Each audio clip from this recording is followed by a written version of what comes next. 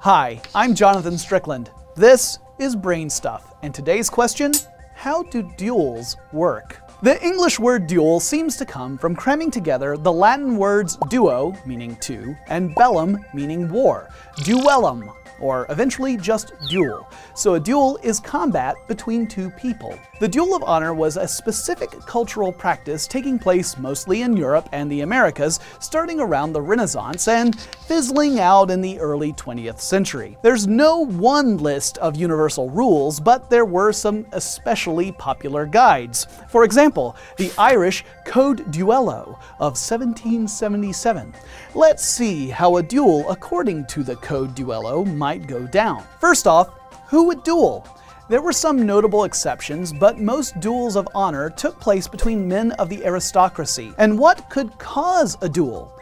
Any insult to someone's honor. Honor is a difficult concept to define succinctly, but it meant something like a man's reputation for respectability and aristocratic virtues. But whether someone had an affair with your wife or simply made harsh jest of your new powdered wig, honor was on the line. And according to the 1824 British Code of Duel, honorable men were not only expected to accept duels when challenged, they were expected to demand them when offended. So, the offended party issues a formal challenge. Depending on the offense, the duel might be averted by an apology. If so, the two parties have to apologize for their offenses in the order they were committed. But according to the Code Duello, some offenses to honor couldn't be fixed by apology alone.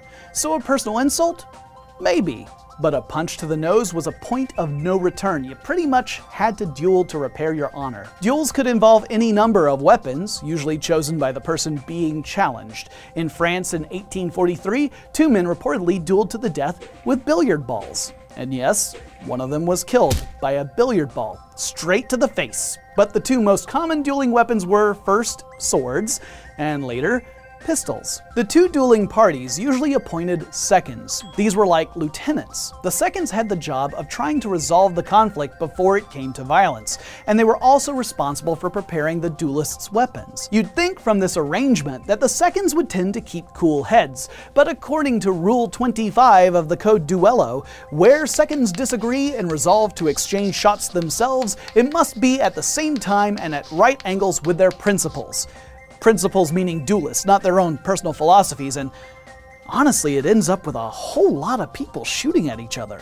Many duels didn't end in death. In fact, in England, between 1760 and 1820, there were 172 known duels, though probably plenty more than that were off the books, but only 69 known fatalities from duels. Often, duels using swords could be called off once at least one swordsman had been bloodied, and those who used pistols often intentionally fired wide of the target, though the Code Duello strictly prohibits dumb shooting or firing in the air, referring to such practices as children's play.